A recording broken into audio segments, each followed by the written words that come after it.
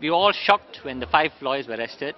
We had to call for an EGM immediately, and we were pleased that so many of our members of the bar, had turned out today, 1,428, and unanimously expressed their outrage, their shock, their disgust with the police for what had happened. Lawyers are part of the criminal justice system. We are stakeholders in the criminal justice system. And why there's a need for the presence of a lawyer when an accused person is arrested or questioned is for one simple reason: so that there'll be public confidence in the criminal justice system. If there's a lawyer present when an accused is questioned or arrested, it promotes accountability, because lawyers can immediately correct any police access on the spot, prevent the third degree, and make sure that the police are answerable to legality.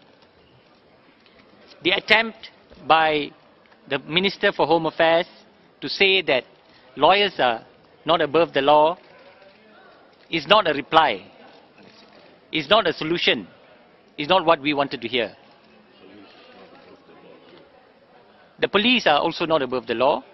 We have the federal constitution when we expect respect for rule of law. There were some amendments to the resolution and what we intend to do, plan of action. Firstly, we are setting up a committee to look at how we can move forward. We are going to challenge the decision of the police under the for refusal to allow access under section 28A4 of the CPC. We shall be filing a civil suit for unlawful detention for the manner in which the lawyers were treated. The dignity of these lawyers were affected in the sense that some of them were handcuffed, and it is an affront and a breach of human rights. We shall be lodging a complaint with Suhakam to ask that an immediate inquiry be conducted on the manner of the police in relation to the role and duties of an advocate and solicitor.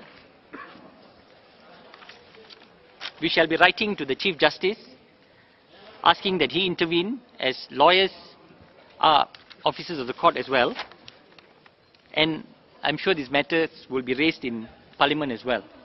One of the most important aspects that have come out in the amendments is that we are calling for the resignation of the Inspector General of Police.